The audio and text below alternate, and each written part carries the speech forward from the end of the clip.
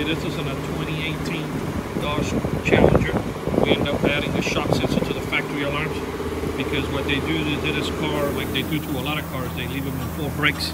So we end up adding the shock sensor so he doesn't have to have another alarm and carry another remote control around. So everything is incorporated to the factory alarm. I'm going to go ahead and it will protect the whole car from bumper to bumper. If you hit the window, it's going to set it off.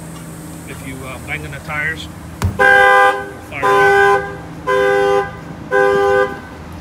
Sometimes we get people to email us and say, what is banging on the tire got to do with my rims getting stolen? Well, if you, first of all, you need to buy yourself a few lug nut locks and put them in the tires.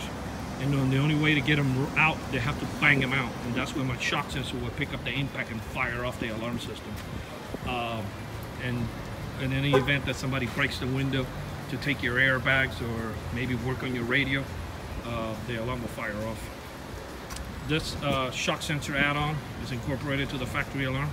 No, we don't tie into anything that has to do with the computer or the vehicle. We don't program or disprogram your key fobs. Everything is installed. It's an add-on kit to the factory alarm. Okay, and if somebody bangs in the window, it'll fire off. This shock sensor add-on was installed here in Miami, Florida by Auto Alarm Specialists. Yes, we do have free mobile service. The numbers are 305-298-4814. Hopefully you saw this video before your tires got stolen.